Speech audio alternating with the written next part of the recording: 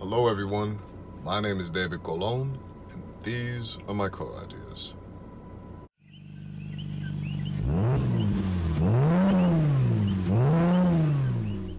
Hey everyone, welcome back. Today is going to be a quick video because I'm just going to be giving you a high-level overview of my brand new 360 car camera. I hope she doesn't think I'm filming her. So what this is a system, basically it's 4 cameras, one on each mirror, one in the front and one as a reverse camera. And what it does is it stitches the images together to give you this. Let me adjust this that way you can see. So you have a full 360 view around the car. This is something that they're putting in newer Mercedes. However, the newer Mercedes don't show this over here. They just show this image, and then I want to say they show the backup camera as well. Now, this is not a product that's made specifically for Mercedes. They have 5 different models in here, and one of them happens to be a Mercedes, so that's the one that I chose. All the different car models are white, but this is something that can be installed in pretty much any car. Which is really, really cool. The unit itself was $375. I bought it off of AliExpress. It came from China. Shipping took about a week. Now, I have not finished the calibration process, which is the reason why you see the overlap there. Once I do, that's when I'll put out the actual review video. But I figured that I would share this with you guys, and that way you could take a look and check it out. Comes with a remote.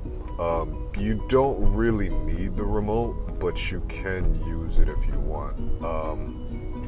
Right now I have this set so that it always stays on, and I just did that for the purpose of this video, but typically the way that it would be set is that way it stays on for about 3 seconds after it's triggered, 3 to 5 seconds after it's triggered. So say I turn on my turn signal, then it would come on, or if I wanted to reverse, it would come on. Now, another thing that this does is I don't have a memory card yet. I'll get one in a day or two. But the reason why it has a memory card is because this unit actually has a DVR. So it records the whole time that you're driving, from all angles. You can access it at any time. This does work via HDMI or RCA, whichever one you prefer, whichever one is accessible to you.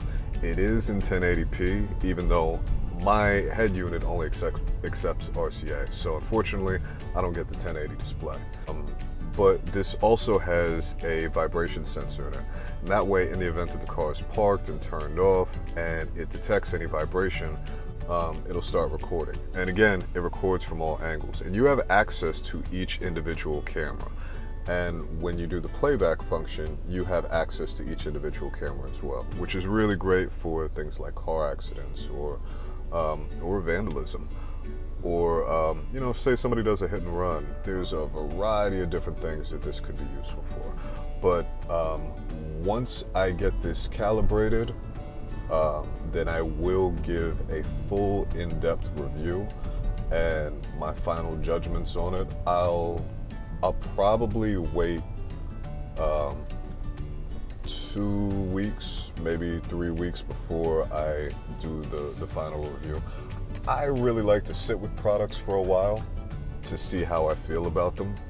I don't want to make a rash decision and say something's really great when I don't really know that it is. I want to take a little bit of time to see how if there are any bugs, if there are any kinks that need to be worked out or anything like that. But I hope everyone is having a wonderful day. If you have any questions, just leave them in the comment section. I do try to respond as fast as possible. Have a great day. Talk to you later. Bye.